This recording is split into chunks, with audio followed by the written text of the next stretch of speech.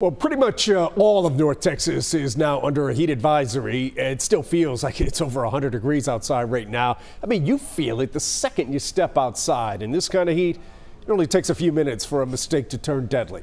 Here's Eric Alvarez. It takes about 10 minutes for the inside of a car to reach potentially deadly temperatures. It takes less than 2 minutes to learn the information that might save a life.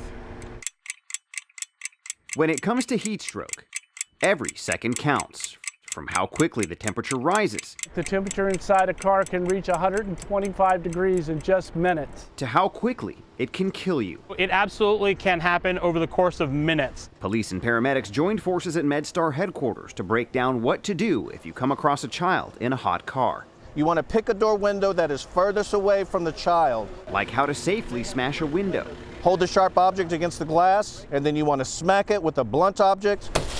And how to perform CPR on a toddler. Take your middle two fingers of one hand, place it in the center of the child's chest, and press downwards. MedStar says Texas leads the nation in hot car deaths with 131 since 1990. 4 Texas children have already died this year.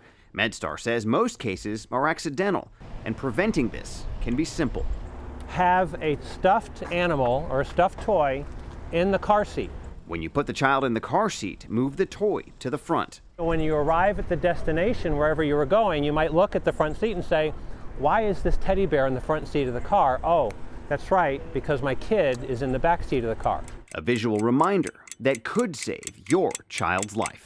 In Fort Worth, I'm Eric Alvarez.